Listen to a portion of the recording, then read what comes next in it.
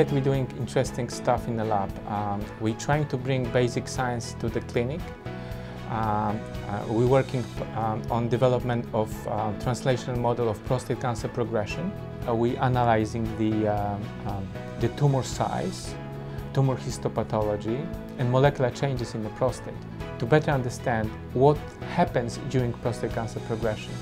We can use this knowledge to develop better diagnostic techniques and better treatment strategies in human patients. So we want to translate our basic science research to the clinic. There are many operations that possibly do not need to be done, but patients get scared with prostate cancer and they rush to operations sometimes too fast. So we want to help patients to make informed decisions. I want to help millions of patients with my research. The goal of my research is to help patients. If it's a better diagnostic test, or if it's a better treatment in the future, that's my goal. Patients is always in my mind when I plan my research, when I do the experiments. I always have the patients in my mind.